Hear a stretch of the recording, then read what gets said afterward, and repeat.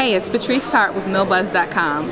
I'm here in the halls of Congress tonight to speak with the House Democratic Caucus along with members of the Congressional Black Caucus. This event is a second annual event hosted by Congresswoman Maxine Waters, and it's called the Millennial Media Row. Stay tuned, we have a lot of interviews coming up. We are here with Congresswoman Maxine Waters for her second annual Millennial Media Row event. Thank you so much for inviting us. You're so welcome, and I'm so pleased and delighted that you're here. Thank you. Thanks. So my question is, what is your message to Americans who are concerned about Donald Trump and the direction of the country? My message, first of all, is don't give up. Okay. And don't feel like, you're so victimized that you can do nothing. We've got to get rid of Donald Trump. We do. I want him impeached, and I hope that we can bring our membership to that kind of understanding where impeachment proceedings will get started. Okay. But if not, we have to do it in the elections in 2020. Yes. And I certainly think from all of the information that we're seeing, that even some of those people who voted for him are not willing to do it again. He's been divisive, he's been dishonest, he's obstructed justice, yes, and he is colluded with Putin and the oligarchs of Russia. What more do we need to know about him? Right, that's true. You're right. He qualifies for impeachment. He does, he does. And also, how can millennials become more involved in the political arena? Well, first of all, I want to commend millennials because they have created a discussion that had not been going on before Bernie Sanders' campaign. Yes. And they began to emerge. And as you guys emerge, you created a discussion that now everybody has to pay attention to. Every other word out of people's mouths is the millennials said this, or the millennials are doing this, or the millennials don't eat this kind of food, they don't dress this kind of way, they don't live in these kind of places. Millennials are creating a whole new style, a whole new lifestyle. And so don't think that millennials don't have influence. Okay. You have significant influence, and the involvement that you have politically is really surfacing in a real way. We have millennials that come into Congress who just got elected to office, who will have a say, and of course, just look at the broadcast and the podcast and what's going on here. Right. This is important. You're in the Congress of the United States. Well, we're not just listening to CNN and ABC and CBS and more, and everybody knows if we want to talk to young people, we got to talk to you guys. Yes. Okay? So you have influence, and it's growing, and we're going to work with you in every way that we can to make sure that the quality of life that you deserve really does take place, because it is what America promised you. Right. Remember how they said, be good, be nice? Yes. Go to work and don't make any fuss, don't make any noise, and you're going to get promoted and all of that. It didn't happen. Right. It doesn't happen that way. Right. But now you know it, and you're prepared to do something about it, and you've got people who are prepared to work with you to do it. Yes. Thank you so much. I appreciate it. Thank you. Congressman T.J. Cox from California's 21st Congressional District, which is right in the very heart of California, the San Joaquin Valley. A very agricultural district, some 70% Latino. But, this is where it's the nation's breadbasket and fruit basket. We have so many agricultural products that are grown there. And it's one of the more challenging districts. We're one of the most environmentally abused regions in America. Lots of problems with clean air and clean water. Educational attainment. Fewer than 8% of our adults have a college education. And so our challenges are legion, but I can tell you, there's nothing more gratifying than seeing the commitment and the grit of the hardworking families in my district. Congressman Cox, our first question, what was your journey to Congress? My journey to Congress really started probably 15 years ago. No, actually closer to 20 years ago, through volunteering with Habitat for Humanity. We moved to the Central Valley, to Fresno, for my wife, who's a pediatric intensive care physician, to take a job serving the children and the families there in Central Valley. And with the background that I had in engineering, construction, and development, and in fact I spent a number of years working in Africa, in Ghana. I'm probably the only member that's actually the ceremonial chief of African tribe, actually. But I took a job volunteering with Habitat for Humanity, and that experience led me to start a community development organization that was tasked with had a pretty simple task: to make a positive difference in the lives of the people there in the valley. And we've done just that. We've created health clinics and job training facilities, clean energy plants, homeless campuses, and so on. And so that just gave me a perfect platform to say, I know what we should be doing in our communities, and I've got a track record of delivering, and that's what I'm going to continue to do in Congress. That's amazing. So our next question is, what are your priorities with the 116th Congress? The priorities in the 116th Congress, one is to get things done for the American people. Quality, affordable health care for all. Let's solve the immigration issues once and for all with comprehensive immigration reform. Let's really start focusing on cleaning our air and our water. Let's train our workforce and our young men and women for the jobs of the future. And so, those are things that we all know where we need to go. We just need the political will and the capital to be able to do that. And that's what we have with this Congress. So with the shutdown as well, what are some of the lasting effects that you've seen affect our American people with that shutdown? The lasting effects? I think everyone knows don't mess with Nancy. All right? All right? Absolutely right. I tell you what, Donald Trump, he should know owning a casino. The House always wins, and this House is led by a fantastic leader in Speaker Pelosi. I can tell you. But here's the thing that you may have known. I brought up some legislation to be able to help the affected workers by letting them borrow from the earnings that were owed to them. Because I think we all know, it's just wrong to force people to work and not pay them. That wouldn't go over well with anybody, right? And so I applaud the workers that stuck it out, that had to endure this shutdown, that were really affected. And I thank them for all their work and commitment, and we're going to make sure that this never happens again. Now, what's your message to the American people who are concerned with Donald Trump in the state of America right now? Well, I think you can see is that the voice of the people, they spoke on November 2018, and they spoke very loud. They delivered the largest Democratic takeover since Watergate for 40-some years. That was a complete repudiation of Donald Trump. All right, and so now we've seen what's happened recently, and I can tell you, the people are on the side of the people. We all know what we need to get done. Once again, quality, affordable health care for all, immigration reform, clean air, clean water. The things that are really going to make a positive difference in our lives. Now, you spoke on the diversity of the Congress now. Yeah. What are some of the things we can expect from having such a diverse Congress? Really, I can tell you, our diversity is really our strength. We come from so many different walks of life, and it's not diversity just for diversity's sake. It comes from those different experiences. I don't have the experience of somebody that's been working in the inner city. I have the experience of somebody that's been working in rural communities, right? I don't have the experience of somebody that used to be working in a factory. I've got the experience of somebody who used to be working in the fields. And that's what's so nice about this Congress. The range of experiences that we have personally in our work life are all going to be distilled down to benefit the people of America. One last question for you. What can millennials do to aid Congress or get more into the political process? I can tell you, they can do exactly what they did in November. I tell you what, you may know that my race, we were the 40th race called. We were the last race called in the nation. And I only won by 800 votes. But I can tell you what, the day before the election, I knew I was going to win.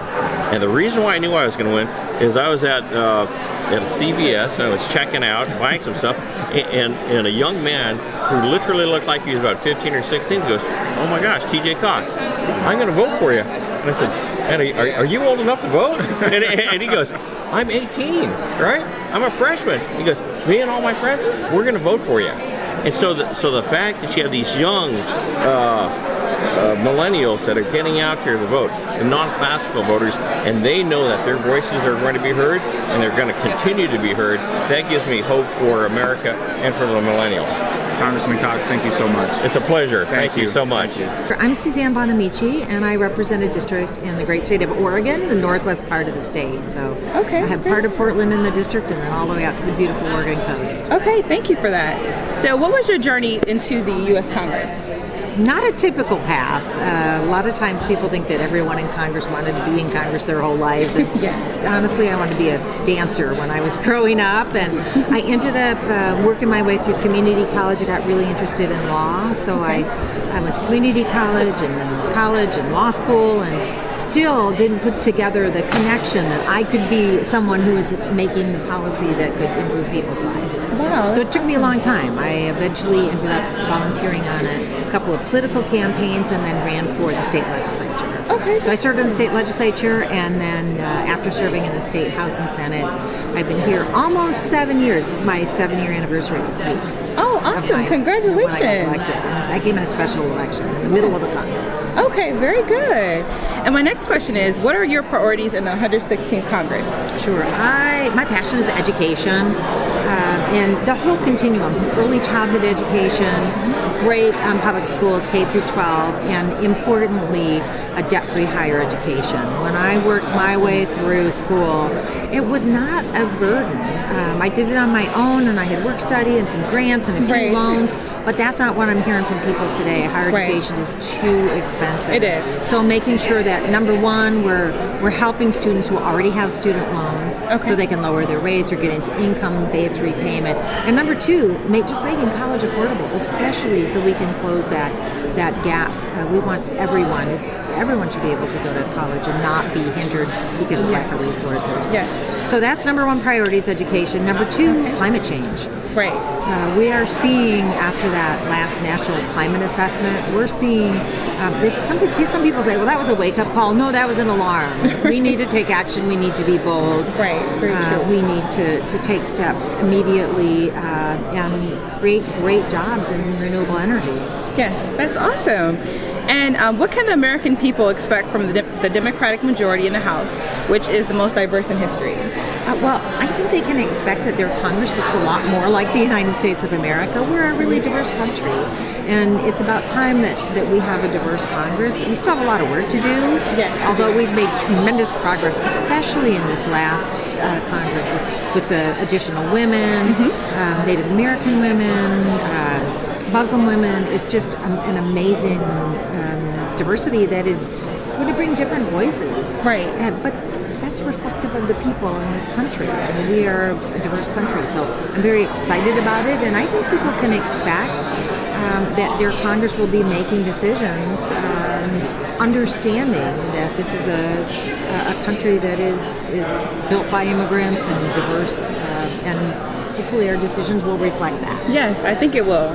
Sounds great. Thanks, Patrice. You're welcome. And what are the lasting impacts of the government shutdown? I know that's something that's major right now. We're still kind of like, we're out of it, but we're kind of still in it. We're out of it for now. Right. We're really hopeful. Well, I have to say that a government shutdown is not good for anybody. Right. I think this administration, the Trump administration, has shown their disrespect for federal employees, starting out with freezing pay and then not really fearing that there was showing incredible insensitivity. Right, I agree. So we saw in Oregon, I have a lot of Coast Guard members, and our coast is our border, and our Coast Guard was out there working to keep people safe and to interdict drugs that are being smuggled, and they're not being paid and expected to work. Yeah. And then we had TSA at the airport and our air traffic controllers raising alarms. Yes. I'm proud to say that Oregonians really stepped up to support people, though, the federal workers in Portland. The restaurants all came together, and they took breakfast, lunch, and dinner out to the airport for the TSA workers and the air traffic controllers over on the Coast Guard. Some of the spouses formed made a food pantry, and they saw a lot of volunteers. But they shouldn't have to do that. That's right. So I agree. I know that many of us are committed to making sure, and this is true on both sides of the aisle. There's a lot of people who say we don't want this to happen again. Yes. A government shutdown isn't good for anyone. It isn't. It's been really hard, especially I know people that are government employees, and so I've seen the struggles that they've had to go through. It's been really challenging. Yes, it has been. So we hope it doesn't happen again. Right. And what is your message to Americans who are concerned about Donald Trump and the future direction of our country? Get involved. Speak up. Speak out. And we've seen that since the 2016 election. Yes. I've seen so many more people coming to the town hall meetings, writing, emailing, and getting involved. Right. And that's a good thing. and don't give up hope. Things will get better. Yes, and that actually segues into my next question. How can us millennials become more involved in the political space? Oh, there's a lot of room for that. And, I mentioned coming to town hall meetings, reaching out. Sometimes people think they don't need to write to members of Congress if they agree with what their positions are. Right. But no, we want people to let us know, yes, so that we can understand where they're coming from and what their values and priorities are. Okay. And I also have to say that there are so many opportunities now for people to run for Congress. I mean, we have millennials here in Congress who were just elected, and the youngest people elected to Congress here. And it's very, very exciting. And we need the voices of millennials, because millennials are our future leaders. Yes, I like that. Thank you so much. I'm Jonathan Talley with MillBuzz. If you would like to introduce yourself. I'm Sylvia Garcia, and I'm from Houston, Texas. I represent District 29, which includes Houston and about 5 other cities: Galena Park, Pasadena, South Houston, Jacinto City, and God, I forgot. They're going to be upset, but I can't remember the 5th one. I'm sure they'll forgive you. It's called fatigue. I'm sure you're doing a great job there. So tell us a little bit about your journey to Congress. Well, I've come full circle.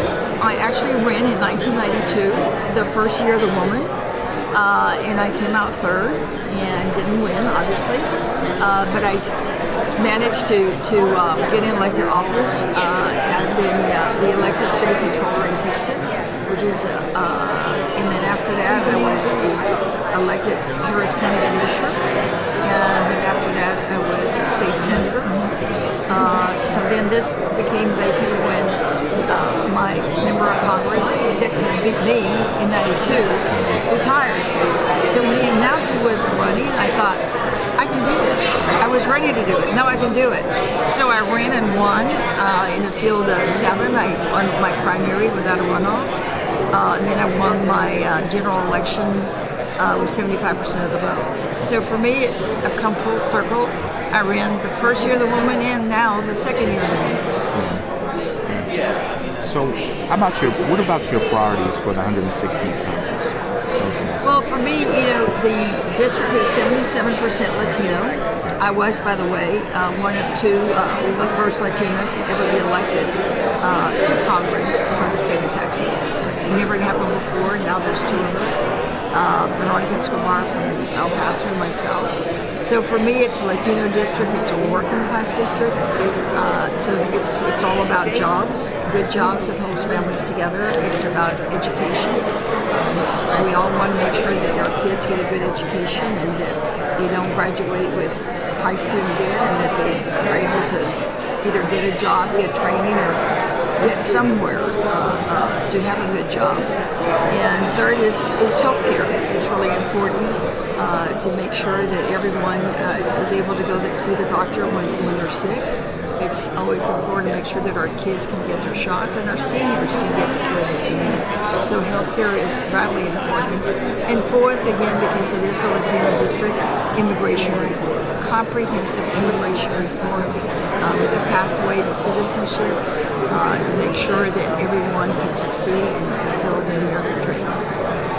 Which is super, super important. So what can the American people expect from the Democratic majority in the House, which is the biggest, it's the most, I'm sorry, let me do that. I'm sorry.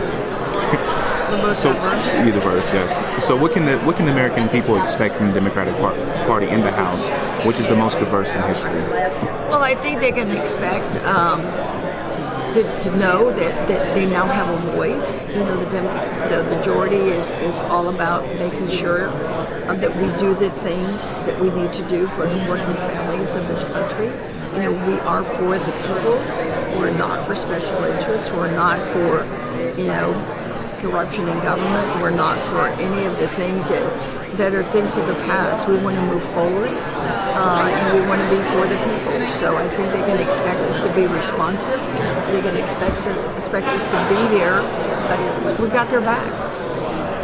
Now, what do you feel the lasting impacts of this government shutdown are? or have been for the American people? Well, I think rightfully it's going to be, a lot of families that are now struggling to still waiting to see when they're going to get that back pay, still waiting to get that full check.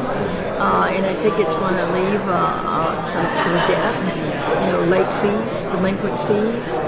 Some of them have had to go through receiving notices from the mortgage company, their car loan, that they're going to repossess a car or foreclose on their homes. And that's just regrettable. And we're trying to work with banks, work with credit unions, work with dealerships to make sure that they not get assessed these fees because it's to no fault of their own that they're in this predicament. And I think we're also going to probably have to deal with some of the trauma, the stress, that all this imposed not just on the worker, but on their families. I went to a home of a TSA worker in Houston, and I was just really touched with how it was really impacting not just the father who was a TSA worker, but the wife who was dependent on one of those machines to keep her heart going, worried that they'd already gotten a notice from the light company about the high bill that they couldn't pay. And she needed that electricity to charge up her so they were flat for days. So she was worried about this. Then I met their four girls, I think they were like from 6 or 7 to about 15 or 16. That's a lot of stuff that went on. I asked them, because one of them was at the school that required uniforms. I said, well, do they have their uniforms? Do they have the fees for their school lunch? Do they have the fees for any of the activities that they're used to doing? That's lasting trauma, not just on the father, but the mother and the little girls. And that's something we're going to have to wrestle with. It's going to take some healing. And remember, this is temporary, 3 weeks. And so there's still that uncertainty. There's still that stress of not knowing whether this is really the end or whether they're going to go back to another shutdown situation in 3 weeks. So the Democratic majority is again, we voted 9 times to reopen the government. Now we're in negotiations. We're going to work real hard to make sure that this shutdown is over and that there's no going back. I have 2 last questions for you. So, how can millennials become more involved in the political process? Well, I think they need to continue to do what they're doing. If you look at any of the movements that have gotten us to where we are here, whether it was the Women's March here, a year ago, whether it was Black Lives Matter, whether it was, All Lives Matter and the gun debate, all that, quite frankly, yes, especially the Women's March, there's a lot of women on the streets, but there's a lot of millennials. Black Lives Matter, you go to those events, a lot of millennials. So I think millennials have been at the forefront of all of the movements that have gotten us to where we are today because they put all that energy from the streets to the ballot box. So we need to continue to do that. We need to stay energized, we need to stay focused, and they need to know that there is a voice now. We're here. We're diverse majority. Many of our members are millennial, so they have a voice. So they need to stay involved, and they need to make a commitment to voting again. Not just this time because they were excited, but to continue doing it because otherwise they just won't have a voice. We have one last question for you, and we appreciate your time. What's your message to Americans who are concerned about Donald Trump and the future direction of our country? Well, I just want them to, not lose faith, to continue hoping. I think it's important that we don't lose faith. It's important that we stay concerned and involved in, frankly, a lot of prayer, because our country is on the brink of losing a lot of its stature and infrastructure within itself, but also a lot of stature around the world. We don't want a wall to be a symbol of this country. We don't want that message to go to all the rest of the world. That's not who we are. That should not symbolize our values. It should be the Statue of Liberty. It should be the Lady Justice on top of our dome. It should be the things that make America great. You know, our flag, our belief, our faith, and being tolerant. Remember, we're all God's children. We've always stood for that. Thank you so much for joining us. Sure. We appreciate your time. Thank you. Love the budget. Thank you. I appreciate that. All right. Thank you. My name is Barbara Lee. I'm a member of Congress, and I represent the 13th Congressional District, including Oakland, Wakanda territory. I love that. Yes. Awesome. All right, so my first question is, what was your journey to the U.S. Congress?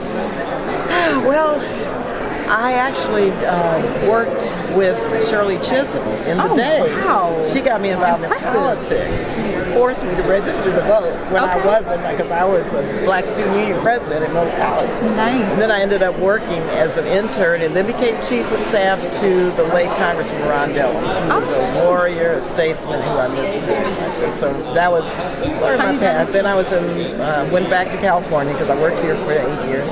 Okay. Was elected to the California legislature, the Assembly and the Senate, and then when Ron retired, I ran for Congress. Very nice. That is an interesting journey. Yeah, started as an intern, chief of staff, member of Congress. Awesome.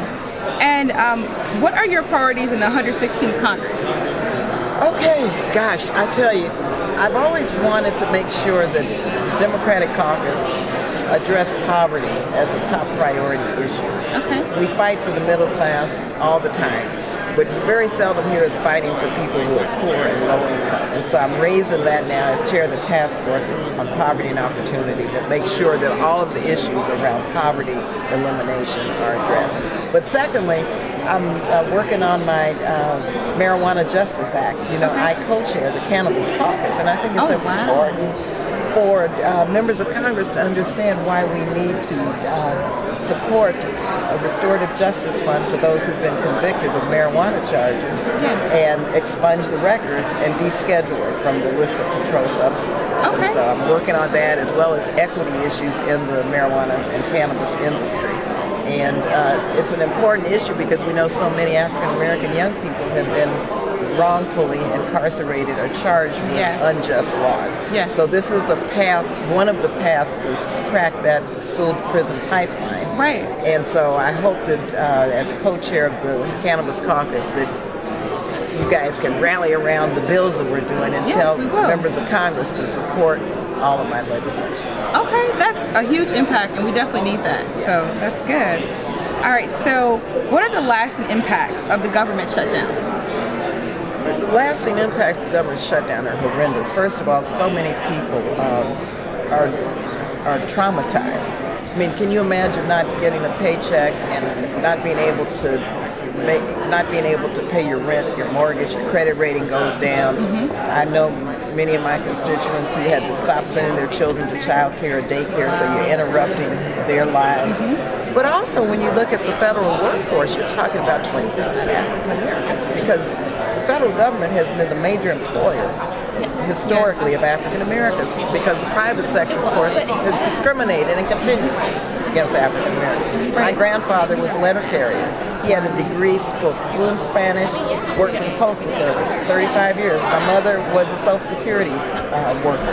And these were jobs that provided dignity, they could take care of their families. And so that's the history.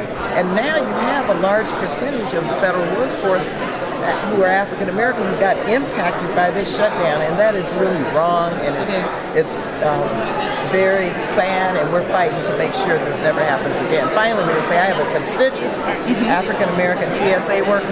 8 of his family members were shut out. All worked for the federal government, and they couldn't borrow from each other. They couldn't support each other because every single one of those 8 family members were hit by the shutdown. Wow, it's so sad. I'm glad that it's over. We don't know if it's actually going to be over with, but we'll see. Well, I'm on the conference committee. Okay. Trying to help negotiate a resolve to this. Okay. We're working hard. Okay. Hi, I'm Paul Tonko, and I represent New York's 20th Congressional District. That's the capital region of New York, with the capital city of Albany, and surrounding communities like Saratoga Springs, Schenectady, Troy, and my hometown of Amsterdam. So first of all, thank you so much for taking the time to speak with us. And my pleasure. The first question we would like to know is, what was your path to Congress? My path to Congress was serving in the county board, on the county board in my home county of Montgomery County in upstate New York, and I had done that in my late 20s and did that for about 8.5 years and realized that there were additional things I wanted to do that I had to accomplish at either the state or federal level.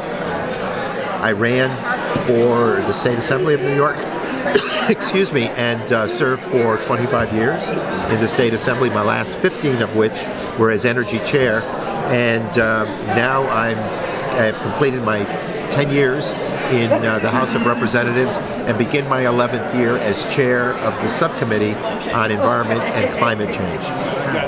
So, as far as the shutdown and affecting climate change and all the committees that overlook it, how has it been affected? Well, I think it's delayed our efforts to get down and do some serious business. There's been an awful lot of climate denial and a kind of a rejection of any kind of policy address towards that major concern. So what we're going to do now, and I wish we had started years ago with this, but we were rejected when it came to hearings and outreach. But we'll be holding our first hearing on February 6th, which will address the cost of inaction, John, that relates to climate change. Many people, when they hear about a climate change agenda, push back saying, I don't believe the concept, or I believe the concept, but it's going to cost us too much money.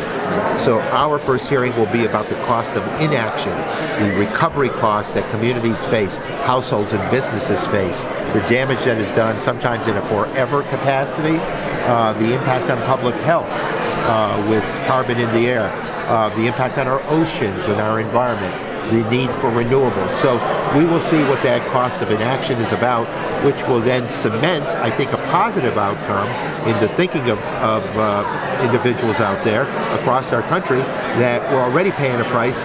Let's produce the savings that can then be reinvested into a climate change agenda. Sounds good. Now, with millennials, what can millennials do in order to impact climate control better? Well, I think that certainly their advocacy is very important, and making certain that we take up legislation that will provide for a sounder stewardship of the environment. But then there's also efforts that can be done for weatherization, conservation, energy efficiency, advocating and purchasing cars that operate in a more clean capacity. So there are things that we can do individually that calls upon our responsibility of good citizenship in this country. And if we can move towards those efforts of conservation and energy efficiency and buying smart, utilizing some of the smart grid opportunities, those are good opportunities for us to make our individual dent. But I think their advocacy for sound policy that will move us forward in giant steps is also very important. Now, as far as the shutdown goes, what have you seen personally with Americans being affected with that? Oh, I saw a lot of people with undue, unnecessary hardship, people who had just signed for a mortgage for their home, and the very next day they were impacted by the shutdown. I've heard anecdotally of individuals who had to transfer their infant toddler over to the grandparents' home states away because they don't have money for diapers and formula. I've heard from constituents who are trying to save money as a co-payment for their son's transplant that he requires to stay alive. I've heard of people impacted by Lyme disease who could not afford some of the efforts that are going towards that whole effort. There are those who were missing certain payments. There were those who were asked to contribute to their health care premium because it was denied while we had the shutdown. There were all sorts of untold, unnecessary, painful anecdotes that I have shared on the House floor because I wanted people to know that holding hostage 800,000 federal workers and holding hostage the federal programs that they provide to a nation that is well served by their work. All of that was held hostage. I thought it was incredibly bad to put them at risk when they have nothing to do with the border security issue. We need to come to a common table and nail down our border security response, but not hold hostage our federal workers and federal programs. Now, what message do you have to Americans who are concerned about Donald Trump and then also the current state of America now? Well, the best way to fight this administration, I believe, is with facts and data and science.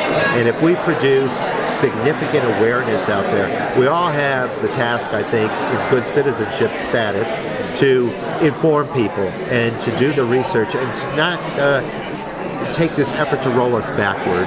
And live with it. We need to fight back. We need to move forward. The progress made under the previous administration with Barack Obama as president should not be rolled backward.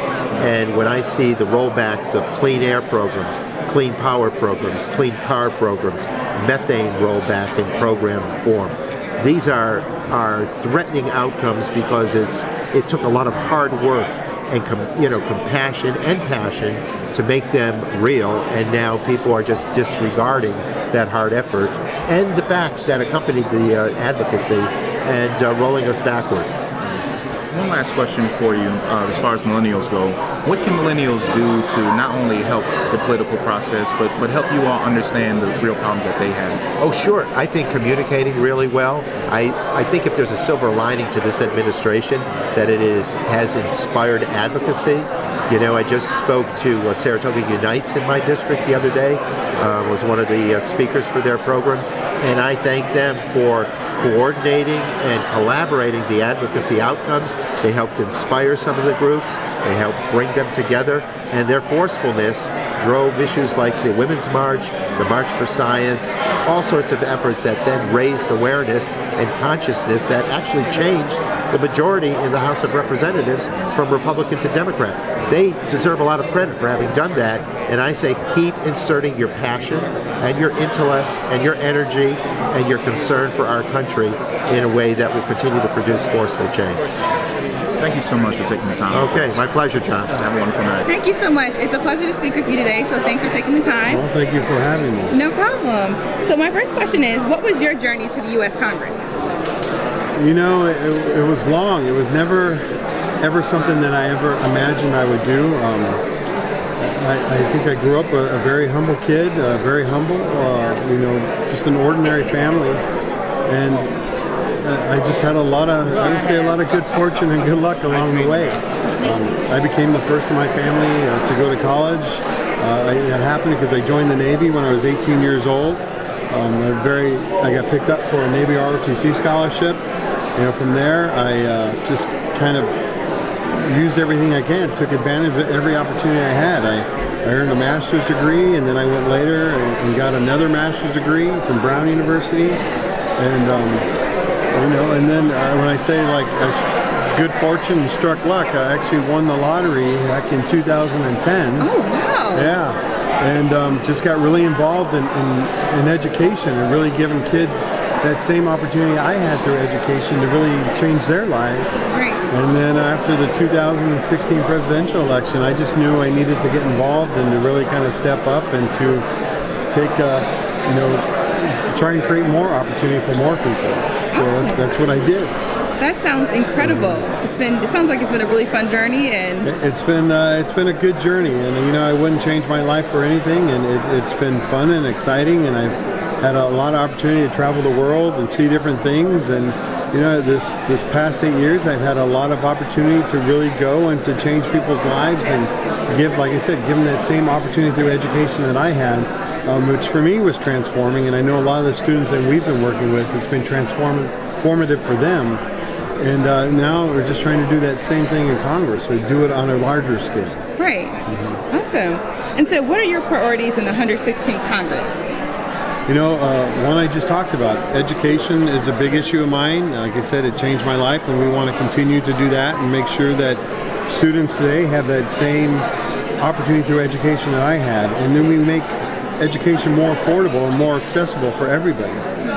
Common sense gun legislation is an issue that's I'm very passionate about. I never got a chance to meet my grandfather because he was a victim of gun violence. He died when my mother was just 10 years old. And so it's just something that's always been an issue, a very passionate issue with my family, and it's something that I think we can work on, and I'm very happy to support HR House Resolution, or Bill HR 8, which is going to increase background checks. Immigration reform is another issue that's very important to me, and a lot of the kids that we've worked with, being from California, are kids that came here through no fault of their own, just trying to make a better life for themselves, make a better life for their families. And we need to support them. This is their home, and this is where they want to make a difference. And why we would want to send those kids away, it makes no sense to me. Right, I agree. We want to support the environment, protect our environment, we want to protect our LGBTQ community. Yes. So I came here with a lot of issues to work on and to be supportive of, and I'm glad to be here, and I'm glad to be working on them. That is awesome. It sounds so good. I like that. And so what can the American people expect from the Democratic majority in the House, which is the most diverse in history? No, it's incredible to be in this House with such a diverse freshman class. There's over 100 women here that are here now, which is exciting. And I know we're going to work on a lot of these issues. Some of them I mentioned, like common sense gun legislation. We're going to reform the government, make sure that we're protecting voters' rights, giving everybody the opportunity to vote, trying to get dark money out of government. We want to protect our veterans. We want to, make sure that our LGBTQ community has the rights that they should have, that they're guaranteed to them by the Constitution, and that they have the same rights as every man and woman in this country has, and they should have those same equal rights, and those are something that we're going to continue to fight for. And so I think being such a diverse class, everybody's coming from so many different angles, and it's exciting to see everybody kind of working together on these issues that, a lot of these issues really haven't been brought up before, and we're going to address them, and they're going to get done, and we're going to make things happen. Yes. And what is your message to Americans who are concerned about Donald Trump and the future and the direction of the country? I served this country since I was 18 years old when I first joined the Navy. I have faith in this country. I have faith in the American people in this country. I know now that we have a majority in the House. The Democratic Party has a majority in the House. We're going to be able to stand up to the president. Yes. You saw it right now that just happened with this whole government shutdown. Yes. We weren't going to buckle. We didn't buckle. And he backed down. He did. And we're going to provide oversight. We're going to find out what happened to in the 2016 elections. We know Russia meddled. All our intelligence agencies said the Russians meddled in our elections, but we haven't had one hearing. And that's going to change. We're going to have oversight over what the president does now. And so that's what's exciting about this as well. Is there's no more free rides. He's going to have to answer. His administration is going to have to answer to the House. I know the Intelligence Committee is getting ready to hold hearings on really the president and everything that's going on, and we're gonna get down to business and really kind of hold this president accountable and take back our country. Yes, indeed. So I'm very excited about that. It's been a pleasure speaking with you, and I have one last question for you. How can the millennials become more involved with the politics and the political arena? I remember talking to a young woman who said a lot of her classmates, she was just a recent college graduate, that they just didn't really see why they should get involved because nothing ever changed. It didn't matter who they supported, there was no difference. And I told her, if yourself and if your friends had gotten involved in 2016, we probably wouldn't have the president that we have right now. Very true. So there's definitely a big difference when you get involved. Yes. You need to have faith in the system. You need to get out there and get involved and get involved in a campaign. Get involved in your community. Get involved in any way that you can. And it's, and it's up to us as well to engage, our millennials and our young Americans out there to make sure that we're getting them involved. And that's something that, I worked very hard on during this last campaign. We were out there talking to a lot of communities, whether it be our millennials or whether it be our Latino community that hasn't really participated in elections in the past. And that's what we have to continue to do, to get them involved, give them something that they can be excited about, that's going to get them involved, and then really deliver on our message. And so I'm looking forward to doing that. I am too. I'm excited about everything. So thank you so much for speaking with us. It's been a pleasure. It has. Thank you. All right. Thank you, Val. So nice to meet you, Rep. Demings. All right. So let's talk about your top issues. That I find them to be very, very interesting and impactful. So you have gun violence prevention, law enforcement, criminal justice, anti-terror, transportation security. So let's start there. Yeah, I spent 27 years in law enforcement at the Orlando Police Department, served as Orlando's first woman chief of police. And so the reduction of gun violence, certainly as a member of law enforcement, was a top priority for me. Okay. I just was fed up seeing young people dying, really losing their lives for no good reason. Right. And so when I was elected to Congress in 2016, of course I carried that over into the House. Okay. And we've seen people die as a result of gun violence in movie theaters, churches, synagogues, and at concerts, and at a nightclub in Orlando. Right. And so we have got to figure out a way to keep guns out of the hands of criminals, terrorists, and mentally ill people. And so it is a top priority for me. Keeping our nation safe is, of course, a number one priority.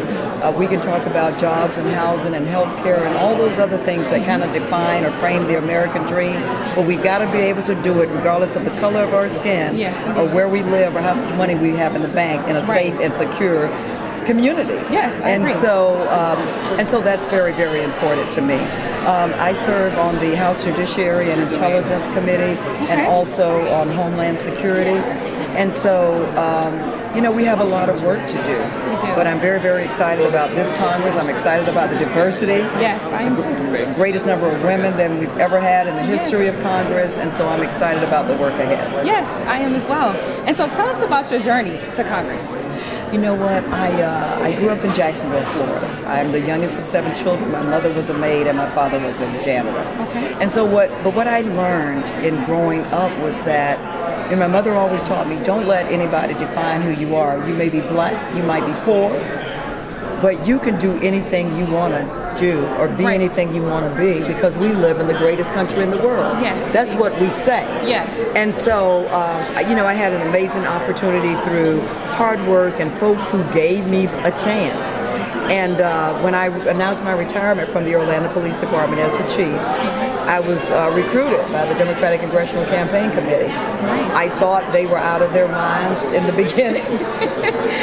But then I realized that Congress could also give me an opportunity to fight for the people that I care about and the things that I care about. And so now I'm on a mission. I'm one of the co-chairs of candidate recruitment.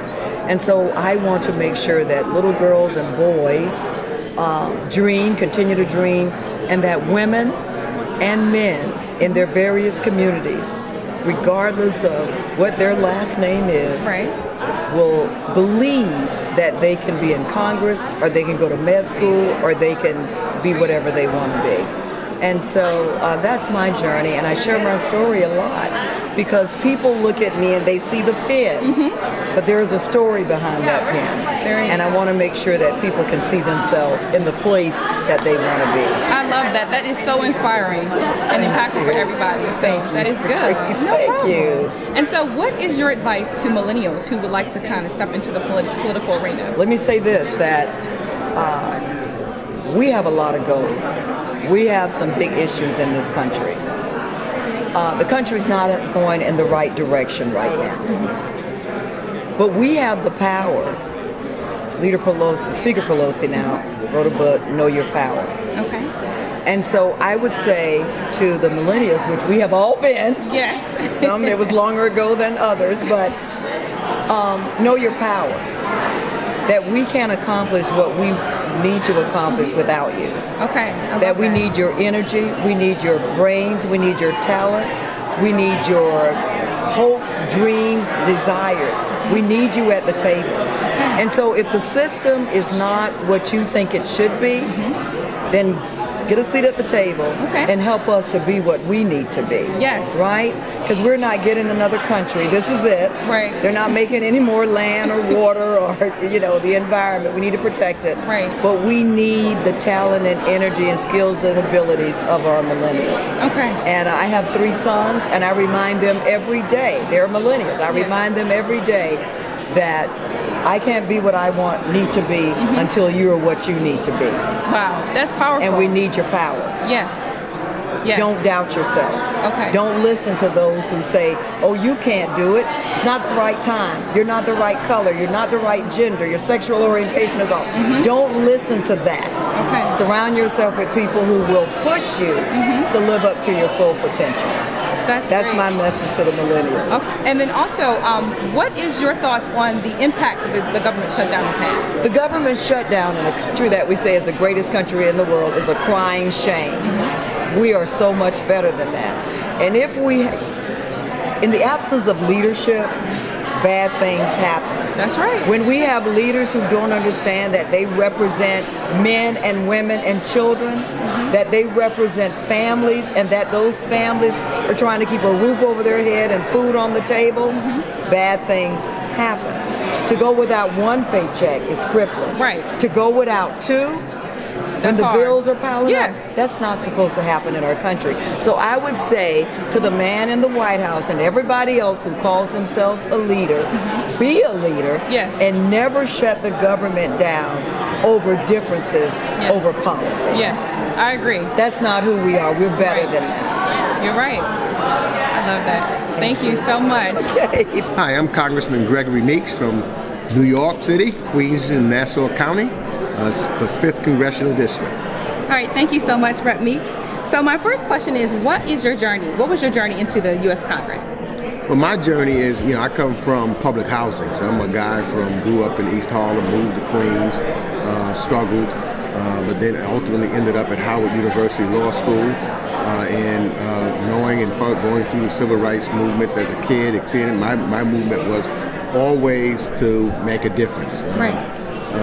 So I wanted to be an attorney, because of the difference that I saw that Thurgood Marshall and others were making, and I saw that was my way of improving the community in which I lived in. And one thing led to another, to the point that I'm now here in the United States Congress. Nice, that is amazing, that's awesome. And what are your priorities for the 116th Congress? Well, I sit on 2 committees. Okay. I sit on the Foreign Affairs Committee, where I am on the subcommittees of the Western Hemisphere and Europe. Okay. But most importantly, I sit on the Financial Services Committee, working with Maxine Waters, but where I am the chair of consumer protection and financial institutions. Okay.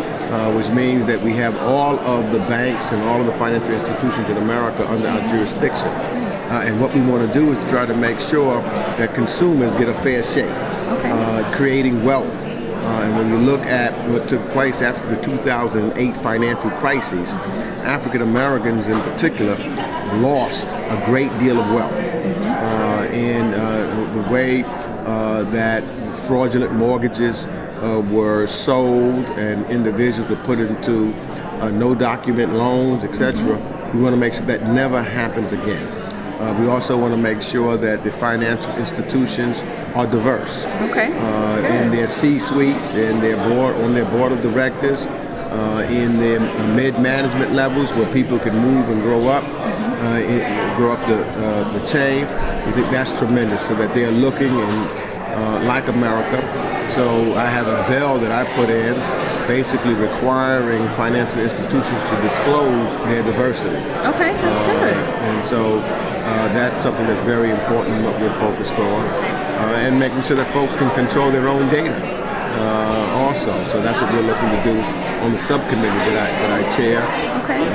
Community Reinvestment Act, to make sure that people are investing in communities where they're doing business. So those are all agenda items that I'm going to be putting forward as chairman of this subcommittee. Okay, well, we look forward to that. That all sounds great. That's amazing. And so how can millennials become involved in the political arena? Well, look, it starts from just knocking on somebody's door and saying, well, one, make an inquiry about the issues and about what those of us who are elected are about, and saying, I want to be helpful. I want to get in the streets, and I want to make sure that those issues that are concerned to me are articulated and pushed. You know, what has happened, which is miraculous and in one sense, but fantastic overall, is the participation of millennials in politics, and they're making a difference. You know, once upon a time, you know, people were just looking at seniors, and the issues of millennials were not included. But having two millennial daughters, and one that may be is younger in that, she's just a sophomore in college, and dealing with their issues, and my oldest daughter particularly being very involved in politics. I've seen how she's gone from not having an interest to this is my future. Yes, and I'm going to have a voice in there. And so what she did was volunteered on campaigns, did some research on candidates and volunteered on campaigns to the point that she's even now the senior advisor to the Speaker of the New York City Council. That's impressive. And she didn't do that because of me. Right. She did that on her own. So I think just being involved, because believe it or not, I once was a quote-unquote millennial. And at that time, when I was in high school and college, I wanted, and that's what the Civil Rights Movement was all about, even before me. It was all young people saying that we want to make a difference. Yes. And getting involved in politics is helping make that difference. That's good. And my last question is, what do you feel the lasting impact of the government shutdown will have on America? Well, number one, we know that it's already cost America over $6 billion in economic activity. Number two, we know that we have a system where we've got to stop these shutdowns that are holding, in this case, 800,000 workers hostage to a president's political campaign promise, not something that is of real policy and a benefit to the American people overall. That's right. So it has a negative aspect in that, but the positive that I hope that comes out of this is that we pass some legislation that says never again can anybody hold a group of people basically hostage over their own political agenda. Very good. Awesome. Thank you so much, Rep. Meeks. It was a pleasure. Hi, I'm Congressman Mark Takano. I represent the 41st District of California, which is located in Southern California between Los Angeles and Palm Springs. Kind of gives you an idea where I'm from. And before I was elected to Congress, I was a high school teacher for about 24 years, and I served on a local community college board as an elected community college trustee for about 22 years. So I bring a lot of education background to my policymaking role here in Congress. I'm the first openly gay person of color elected to Congress, and I'm also the first openly gay person of color to actually chair a full committee in Congress, this Congress. I'm very excited about that. And if you didn't know it, I'm going to tell you now, but I'm the Congress we elected in 2018 is the gayest Congress in history that we know of. It is. It's absolutely right. It is. It's true. It's the gayest Congress in history, and I underscore that we know of, because there might have been more gays in Congress at one time than we know now, but they were on the down low, if you know what I mean. So my first question, you already let us know about your journey. You were a teacher and made your way to Congress. What does it mean for the LGBTQ community for you to be the first chair person of color to be openly gay? Well, it means that I pay attention to things that I think someone with a different background would not pay attention to. So I'm the chairman of the Veterans Affairs Committee, and I'm asking the question, where does the VA need to be by 2030? How does it need to be positioned so that it can adequately serve an increasingly diverse veteran population. We know that there are more women who are serving in the military. We know that since the overturning of Don't Ask, Don't Tell, that people can serve openly in the military, and there's going to be more LGBT people that we have to serve who are veterans, and we know that people of color are increasingly serving in the military. They've always been a part of the military, but it's going to go more diverse as our country goes more diverse. So we need a VA that can provide health care to our diverse population. We think about LGBT people, they have a different set of health care needs, right? African Americans have health care needs that are not the same as everybody else. And we need a veterans health care administration that is prepared to take all that on. So I think somebody who's not LGBTQ and a person of color could probably also care about this stuff, but I think I'm in a position as chairman to really care about this stuff. So, what are your priorities when it comes to the 116th Congress? Well, my priorities, I have a lot of priorities related to veterans, making sure that we provide health care to our veterans that's timely and of high quality. I happen to believe that there are people in the Trump administration who want to privatize and allow people to profiteer off of VA care and to divert money away from VA health care. That would be a mistake. So one of my priorities is to make sure that we have the right balance of private sector care that's outsourced, but we also make sure that we build up the VA from inside.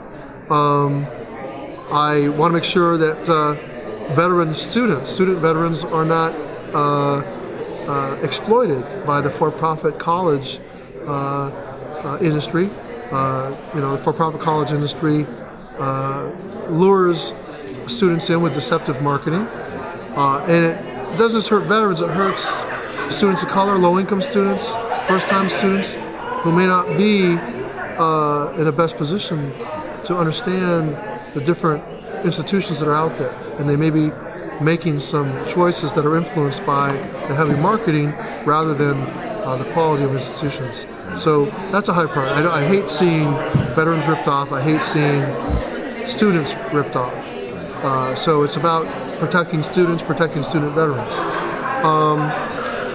I, of course, am interested in higher education. I also sit on the Education and Labor Committee, on the Higher Education Committee, and I want to make sure, I know that your audience is, young folk, and they may be worried about being able to pay for college without going into a lot of debt.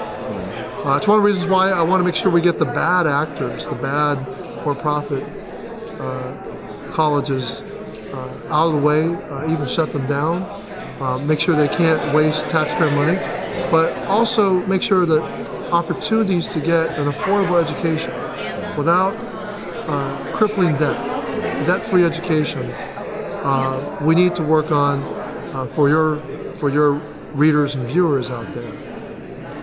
That's a high priority, and that comes from my passion as an educator. Now, one question with our viewers. Now, you are openly gay, person of color, and I'm sure you went through a lot of different turmoil and a lot of different things. And with the state of our country now, there's a lot of young ones and millennials who are dealing with a lot of bullying and things of that nature. Yeah. Tell us about some of the things that you went through as your rise through Congress, and then also how you went and took. Well, that's as a young person, I was very much, I was inspired by someone who later turned out to be gay that I didn't know. That was Barbara Jordan. We know in retrospect that she was a lesbian, but at the time she wasn't out. I didn't know that. But it was interesting, as a young boy, I was age, 12, 13, I was watching her as a congresswoman on the House Judiciary Committee that was drafting the articles of impeachment against Richard Nixon. And she gave an opening speech that absolutely inspired me. And I as a seventh grader, between my 6th and 7th grades, I made a goal. I said, I want to be like Barbara Jordan. She inspired me as a person of color. I said, if a black woman could be elected member of Congress, so could I. And the irony is, I was watching her in the living room of my grandfather, who was my only immigrant grandfather, who was interned during World War II and lost all of his property. And the Constitution didn't work for him. And Barbara Jordan talked about in her speech how the Constitution, how she believed in it, and what an amazing thing it was for her to be what she called an inquisitor. I'm laying all this as a background because I set goals to go to the best universities I could get into. I planned from an early age to try to get into politics. But then, when I graduated from college in the 80s, the AIDS crisis came upon the country. A lot of homophobia descended into the country. And I began to have doubts about whether I was called to the right calling. And so much so that I think I experienced depression in my mid-20s. And I was moping around the house, eating a lot of pizza. I imagine, like a lot of veterans who just went and did the most amazing thing, fighting on behalf of our country, come back and they find out the road to getting a job and a career isn't as smooth as they thought it was going to be. We got a lot of LGBT people who are young people who may have doubts about whether they could succeed in this world. Especially seeing the news even today of Jesse Smollett, an actor on Empire, who was attacked ostensibly because he was LGBTQ. So when LGBT young people see this sort of thing happen, when they see trans people being denied military service, they see things going backwards, I think people get concerned, they might get afraid. And all I can say is that one of my brothers really helped me through my moment in my 20s and basically said, you can't keep the family worried about you. You know, you need to start making progress on your goals. And, it was really important that I remember my family was there for me. I know that some of your viewers may not have family that's that supportive, but I want those viewers to know that I'm a member of Congress today because I stuck it out, but because so many other LGBT people out there were brave and decided to live their lives with honesty and courage and dignity, and that helped change society. And we still have much more society to change. So. And we have one more question for you. Sure. So regarding our viewers, the millennials, what can millennials do to affect the process of politics? You know, millennials, you helped elect the most diverse Congress in history. You helped elect the gayest Congress in history. And you helped elect unprecedented numbers of women, minority women, black women to Congress, Latinas to Congress. And it's because you became engaged that you became woke. And don't go back to sleep again. Stay engaged. Some of you were working on campaigns for the first time in your lives. Don't make that your last campaign. Because I don't believe progress is inevitable.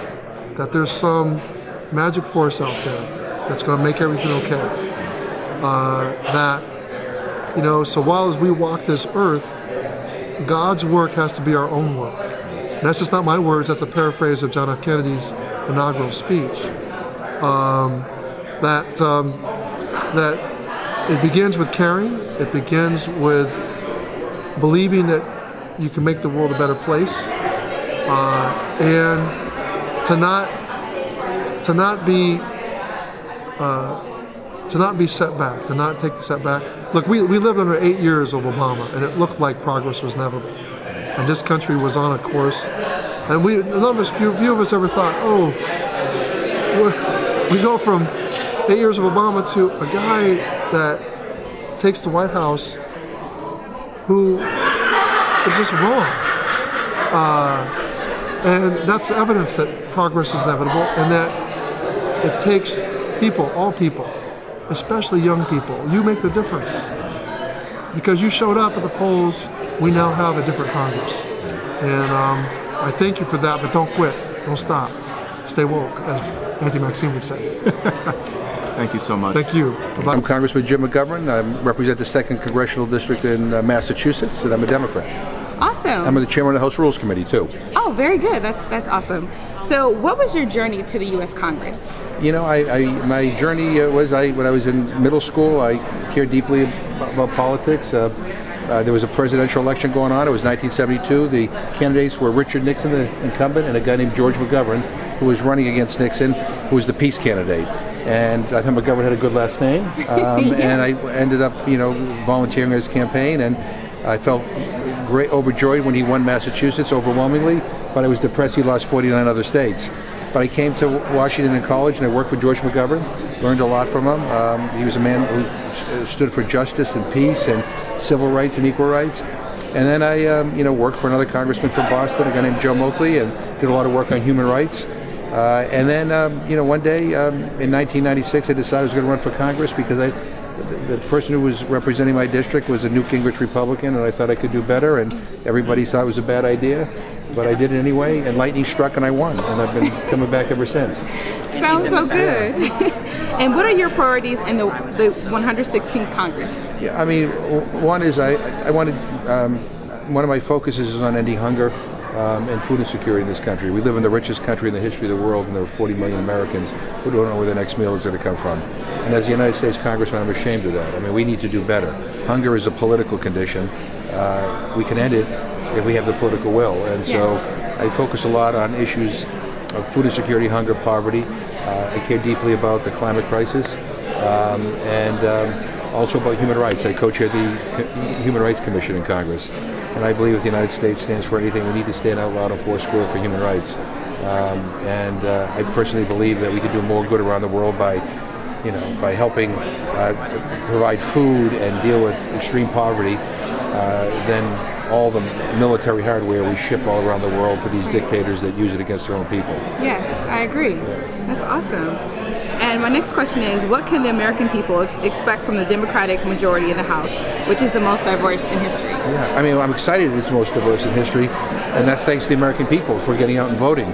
And I think what you're going to expect is us trying to move big issues. I mean, whether it's Medicare for all, or whether it's dealing with the climate crisis, or whether it's taking on issues of poverty and food insecurity in this country, whether it's a big infrastructure bill to rebuild our country, or to find ways to make college education more affordable. But we believe in investment. We believe in lifting people up, and we have to deal with the divided Congress, and we have to deal with the man in the White House who's, I don't even get me started. But the bottom line is, we're going to start laying the groundwork for major change in this country. Our whole slogan during the last campaign was, for the people. That's where our heart and soul is. We're for the people. We're not for the corporations. We're not for the well-connected or the well-off. We're for the people. We're going to do our best to deliver on our promises. Okay, very good. And what are the lasting impacts that you feel the government shutdown will have on the country? One is the government shutdown represented to me an all-time high in recklessness and stupidity. I mean, hundreds of thousands of federal workers went without a paycheck. I mean, it was so disrespectful. And their lives have been torn apart because a lot of them live paycheck to paycheck. Yeah. I mean, the majority of federal workers earn under $60,000 a year. And I think, I think it's created this uncertainty in this country that is not healthy for our economy. And also it cost the American taxpayer $11 billion for this stupid shutdown. So, we need to be strong and make sure that, we don't allow this to ever happen again. And we need to make it clear to the president that if he shuts the government down again, there's going to be hell to pay. I mean, I love it. Absolutely. This man. Look, when I hear people of his administration say, people who haven't gotten paid, go get a bridge loan or something like that. You wonder, what planet are they living on? Right. I mean, not everybody go to their daddies like Donald Trump did and get a $6 million loan. Yes. I mean, the bottom line is real people live paycheck to paycheck. So look, we're part of the resistance, but part of resistance means not only opposing things, but actually pushing forward an agenda that we think is really going to help the people that we that elected us. Great. Thank you so much for that. What is your message to Americans who are concerned about Donald Trump and the future direction of our country? Well, I'm concerned as hell about Donald Trump, to be honest with you. I mean, if you're concerned, you need to raise your voices, you need to stand up, you need to fight back. You can't give up, because we can take our government back. And so my message is just, stay tough. Don't give in. Don't give up hope. I mean, we all need to join together. We need to fight back. And I think if we do, better days are ahead of us. Okay. And my last question is, how can millennials become more involved in the political arena? You know what? I mean, my first political experience was I was in middle school, right? The way you get involved is you just get involved. I mean, you all have power. Use it. If 10 people show up to a congressional office, that's like a mini movement. If 20 people show up, it's a bigger movement. I mean, you can change things. I used to have an old history professor who used to end every class by saying the world will not get better on its own. I didn't quite appreciate what he meant when I was taking his class. I now know what he meant. I mean, nothing changes in this country for the better unless like-minded people come together and demand change. I mean, John Lewis, the great civil rights leader who's in Congress, reminds us all the time that the civil rights movement, was not just about older people marching, it was about younger people, people in their teens, people in their early 20s, who joined these marches, who demanded change, and who pushed this country in a better direction. We need to understand what our power is. We need to be united, because when we're united, we're strong. And we just need to push forward. This is your country, as much as it is my country, as much as it is Donald Trump's country. Stand for what you believe in and fight for it. It's worth it. Yes, thank you so much for that. And again, we are here with Congressmember Jim McGovern. Thank you so much. Good to be with you. Thank you. I'm Jonathan with MillBuzz. Thank you so much for joining us. We had so many great people we got to interview. Patrice even talked to Maxine Waters. Now, you have to do your part too, so make sure you stay tuned with everything that we have going on and make sure that you figure out how you can continue to help Congress, because we are the voice. Thank you again so much for joining MillBuzz. I love it. Yes, Jonathan.